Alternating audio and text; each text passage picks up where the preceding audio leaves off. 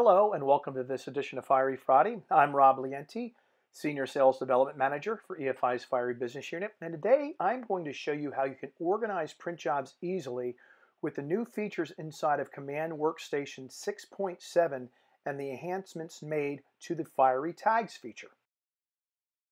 In this example, I have 6 workflows I've created in Fiery Job Flow. All of these jobs that are going to run through these workflows are going to be run in an automated cutter.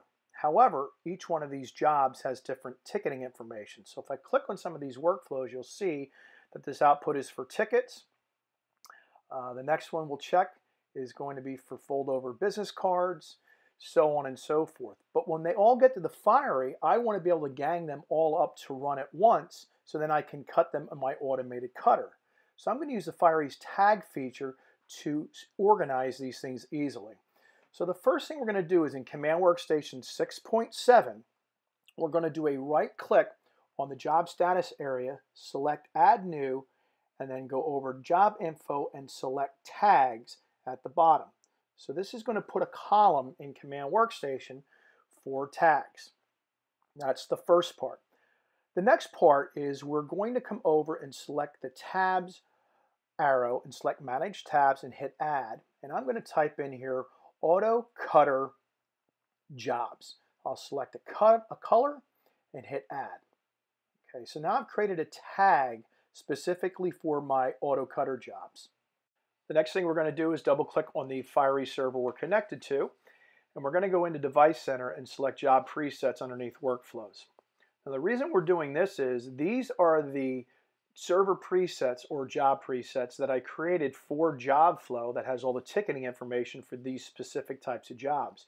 We need to edit these to add the tags into the job properties. This is new in Command Workstation 6.7. So we're going to go to Job Info, select the Auto Cutter Jobs, and then hit OK. And then we'll do that for all 4 of these job presets. This will allow us to now organize easily jobs inside of Command Workstation specifically for the cutter. So now I'm going to select all of these unique jobs for Job Flow, and we're going to drop them in my automated folder, and the jobs will disappear and go over to Command Workstation. And now we'll switch over to Command Workstation and see the end result. So now you're seeing the jobs are coming in with the Auto Cutter Jobs tag assigned to them, right?